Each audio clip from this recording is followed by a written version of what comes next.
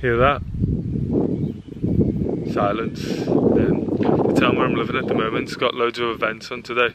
Everywhere's just crazy busy and it's stressing me out. So I've driven to the middle of nowhere to do this vlog, just so it's nice and peaceful. This is van vlog number 5. I actually made a vlog and edited it all last week, but I'd done it when I was hungover and I watched it back today and it was just rubbish. So I'm refilming another one. This is where the van's at. We've had the windows tinted.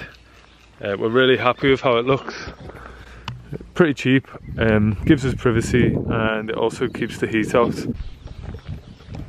The build is finally finished, so I'll show you it and hopefully talk you through how we done it. So this is the corner sofa slash bed. It pulls out into a double bed. Like that. Plenty of space. It was pretty easy to make. So first we watched like tutorials on YouTube, how we wanted to do it, and then Lauren's cousin Robert was on holiday here from Scotland. He's a joiner and offered to help. So the first thing we done was go out and buy a big sheet of plywood, 18mm, so it's nice and thick and definitely holds our weight. And we screwed it onto here, on top of the frame. Then we measured out the slats. The slats I made were too thin and the screws were too short as well, so it definitely would have broke.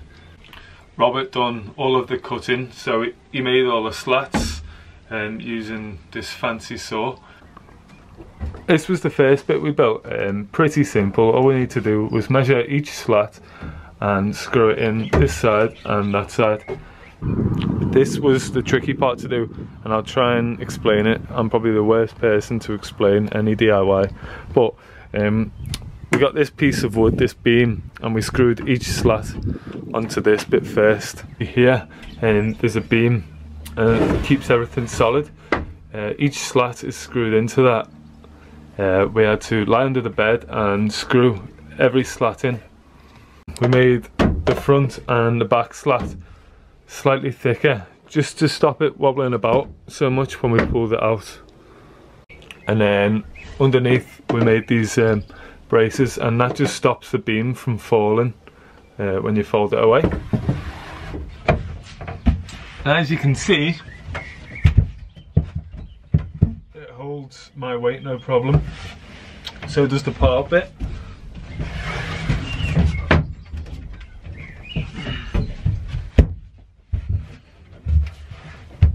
Plenty of space. Next thing to show you is this. So behind there is like an ugly scratched piece of metal, and we just wanted to hide it away and make it look all neat. So we bought a thin sheet of ply and we cut this, it's like an L shape, and just screwed it onto the frame that I built. Then we cut a thin piece for the top and also for the side as well.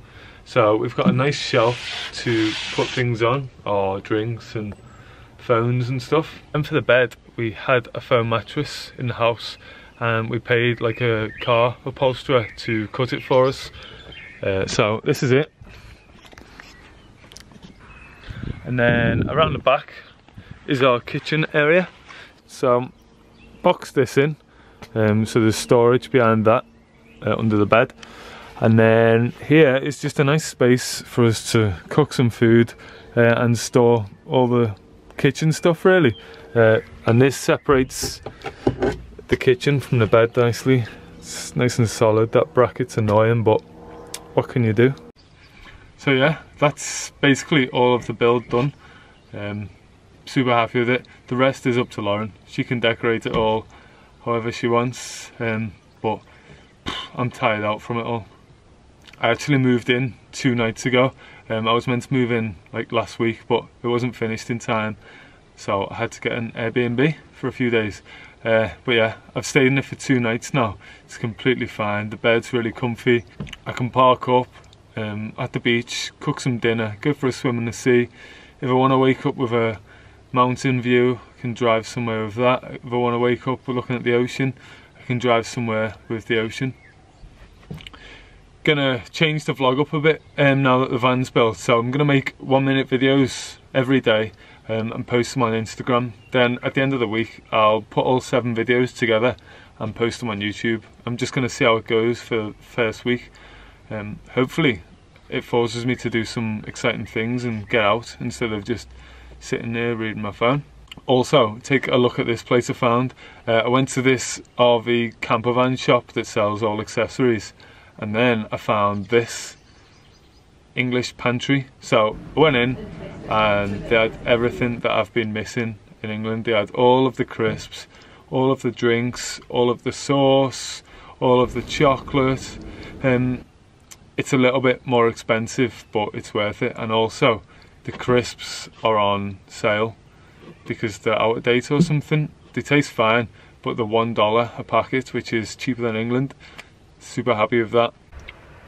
So that's it for today's vlog. It's Sunday night, so I'm just gonna chill out and watch some TV and park next to the beach so I can hear the ocean. Lauren's back on Friday, so I'm looking forward to that.